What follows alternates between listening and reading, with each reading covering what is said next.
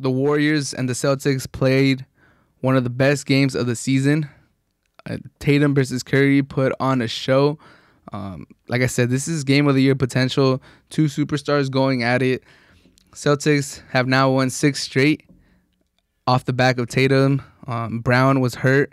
I think he had some sickness or something like that. It wasn't COVID related, but he wasn't feeling well, so he didn't play. Tatum put the team on his back. 44 points for Tatum to go against Curry's 47 on 11 made threes.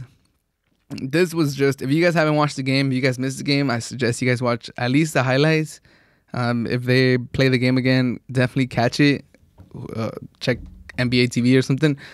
Game of the year potential for sure. It was a great game, start to finish. The Warriors took I believe a 14 or 16 point lead at the beginning of the first half, or in the first half, and then by halftime, Tatum had brought them back, and it was only a 6-point game. And then the Celtics came back, took the lead. Warriors came back, took the lead. And then the last few minutes were just crazy. Tatum and Curry going at it. Curry ended up with 11 threes. Another game where he's just a complete flamethrower. And Kemba Walker finally looks healthy. I think he finished with 25 points. 26 points, 8 rebounds, 3 assists. He looked like the old Kemba Walker. I'm excited to see how good he plays, if he could continue to stay healthy, how he will look in the playoffs. Yeah, but the Celtics are coming. They've won 6 straight. But for the Warriors, they need help. Curry needs help.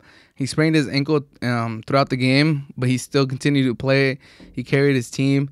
He's the only players in NBA history, 33 years of age or older, with 10 consecutive games of 30 points. 10 consecutive games scoring 30 points or more.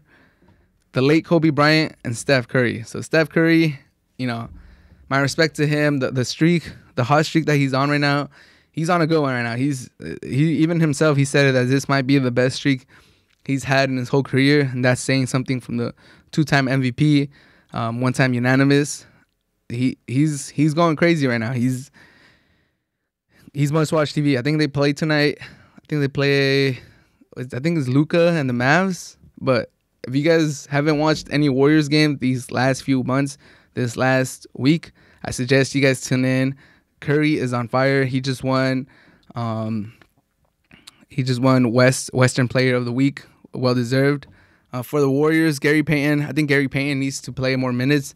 The few minutes that he played, I believe he played 7. He got some steals. He looked active. He has fast hands. We all know that his dad, Gary Payton, was an amazing player. He was one of the best defensive guards in the league. His son definitely has some limitations, but he's gritty and he's a good defender.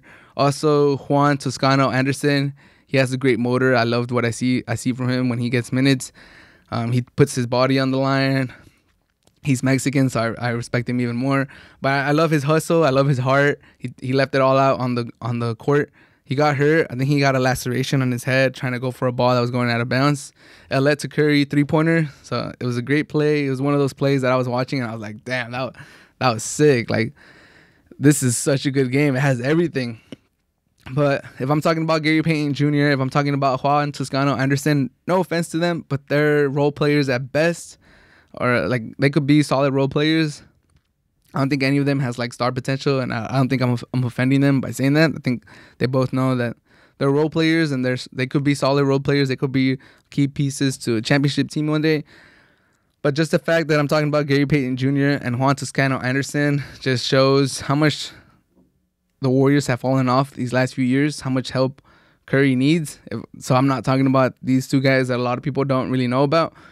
Draymond Green, oh my God, he missed the layup in the crucial time of the game, and Kent Bazemore, he got to the free throw line.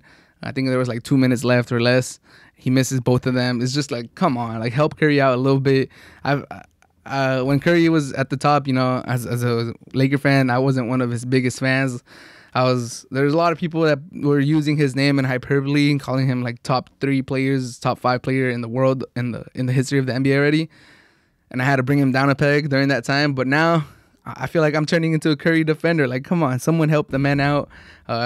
It's amazing. I've always enjoyed this game. He's, no matter how much I criticize him when people are put him in the top 3 all time or whatever.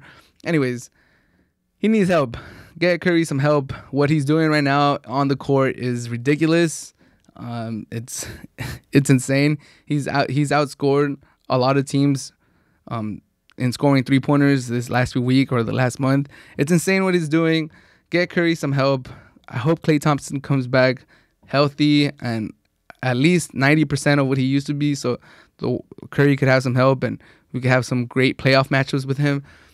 I will say this, it doesn't look like the Warriors are going to climb into the 6th seed, so they're just rightfully into the playoffs. But if they get the 7th, the 8th, the 9th, or the 10th, watching the Warriors, watching Steph Curry for the play-in, watching Steph Curry go at it in these play-in playoff games is going to be like super exciting.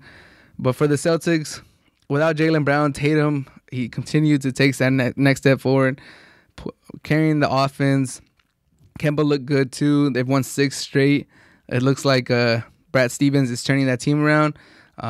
Also, Jabari Parker made his Celtics debut. He played 16 minutes, 11 points on 5 of 6 shooting, 4 rebounds. First game as a Celtic, he didn't even have a full practice. It was just a shoot around. I hope Jabari Parker is able to reignite his career with the Celtics. He's never really played for a contender, for like a good team, other than the Bucks, but he was very young. He got hurt. I think this might be a right situation. I know Brad Stevens is a great coach. I think he'll be able to coach him in the right way and get the most out of him. But yeah, it was a great game. Might be the game of the year when it's all said and done. It was so exciting. Like I said, if you guys missed it, make sure to tune in for Warriors games. Tune in for Celtics games. Tatum's been killing it too. And at least catch the highlights for this game. It was a great game. I had a little bit of everything. Curry going off, Tatum going off to Toscano, throwing his body everywhere. It was just crazy. It was a good game. I thoroughly enjoyed it.